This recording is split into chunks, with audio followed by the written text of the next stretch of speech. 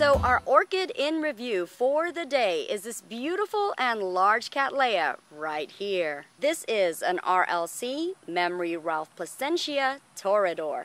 And it's also times with a Cattleya Royal Pavilion Summer Splendor. And as I've mentioned, she is a large growing Cattleya, and this one in particular stands at about 2 feet tall. And because this orchid is such a large growing orchid, the pseudobulbs are going to be so long. And for you to be able to appreciate the full potential of the blooms, it will be critical for you to stake this orchid up.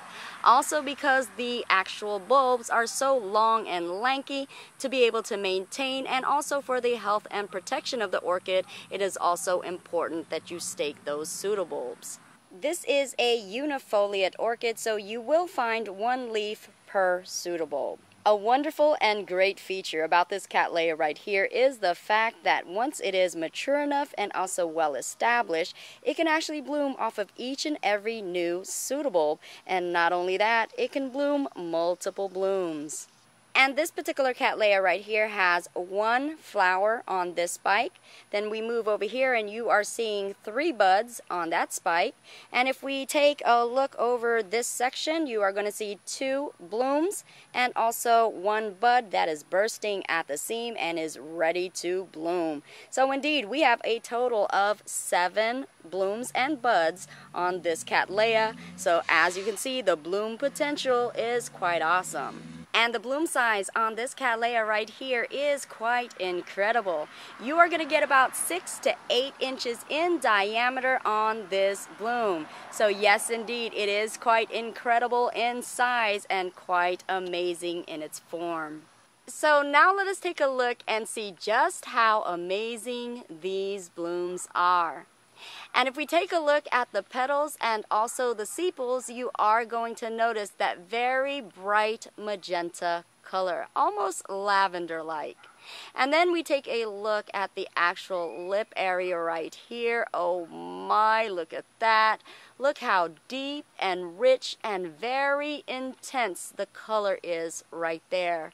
A nice, deep and lovely magenta infused with a reddish tone. So indeed, quite a beautiful, beautiful color in the lip and a nice color combination in the entire bloom. And the feature that I do love most about this orchid right here is its shape. If we take a look at the petals, look at that. Look how broad and look how wide those petals are. And if we take a look closer, you will also notice that there is a rounded shape to the petals as well. Very circular in its form. And then if we take a look at the actual lip itself right here, you will also notice that very circular in shape as well. And then taking a look at the sides, look at there, all that ruffling going on. And even with all these beautiful ruffles that indeed accentuates this bloom, it still remains that circular form. Look. Such a rounded lip. I don't think I've seen an orchid Cattleya with such a rounded lip as this. Just so phenomenal, so broad, so wide, and so circular. And then if we take a look at the entire bloom right here, you will also notice a circular shape as well. Definitely amazing, definitely an adorable feature about this orchid, and really beautifies and accentuates the form. How amazing. I just love it. And just to give you a size comparison of how large, how wide, how broad, and how circular the shape of this orchid is, there goes my hand. Hi folks. Yeah, that's how large her blooms are. And another wonderful fact about the bloom size of this orchid is the fact that it is very consistent and very uniform in its size, regardless to how many orchid blooms are on one spike.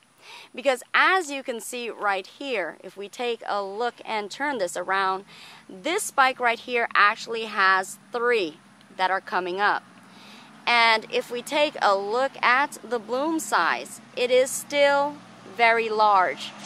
So nothing changed with the bloom size at all, even though this has 3 on this spike. And usually with Cattleyas, the more flowers are on a spike, the smaller the flowers also tend to get. So indeed, that is not going to be the case with this orchid. You're going to get large size orchid blooms regardless. Oh, but that's not all, folks. I haven't even yet mentioned how fragrant she is. And take a look at there. That's how fragrant she is. Yes, indeed, folks. This orchid blossom right here is so awesomely fragrant.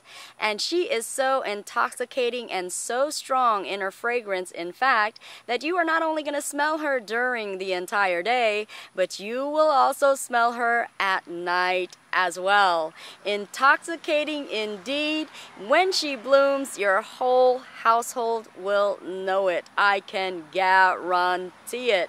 So because she is so beautiful and because she is so fragrant, you will not be able to keep your eyes or your nose off of this beauty right here. And I did forget to mention that this orchid right here is not so commonly found and is not so widely available in the orchid marketplace. So if you do run across this orchid and you love her, I would suggest that you snatch her up right away.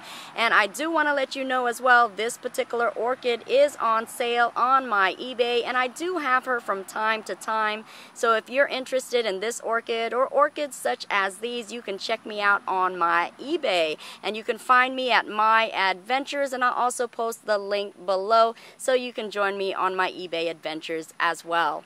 And that, my friend, is a complete orchid in review wrap for this very beautiful and fragrant orchid. Now, you guys have got to let me know exactly what you thought about this Cattleya right here.